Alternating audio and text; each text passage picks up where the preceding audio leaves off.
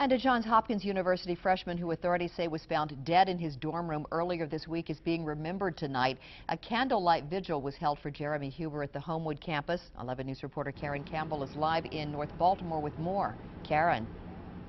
Well, it is still unclear just how Jeremy Huber died. Now, several people came out tonight. They stood on Homewood Field, candles in hand. They came out to honor his life and to let him know just how much he meant to them. Friends, family, and fellow lacrosse teammates filled Homewood Field Thursday night to celebrate the life of 18-year-old Jeremy Huber. We love and miss you, Jared. Forever a Blue Jay. Huber was a freshman lacrosse player who was found dead in his dorm room Monday. A candlelight vigil was held in his honor on the same field he dreamed of playing. I don't know why Jeremy's time here was so short, but I do know that he made an indelible mark on our world despite the brevity of his life. And I feel so blessed to have learned from him.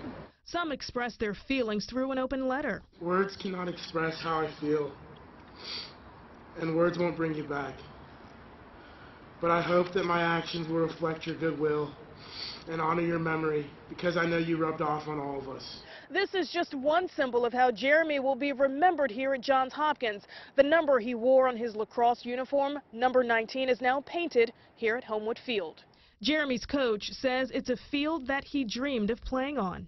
And you can tell just how good of a lacrosse player he was. Take a close look at number 31. That's Jeremy in high school. He truly was one of a kind. Jeremy's parents thanked his teammates, friends, and the hundreds of people who came out to remember him. I'm just amazed at how fast he got to know all you guys and how fast he developed relationships that we know would have lasted for the rest of his life. A life, he says, that will continue to shine. Authorities say they do not suspect foul play in his death. Reporting live from Johns Hopkins University, Karen Campbell, WBAL-TV 11 News.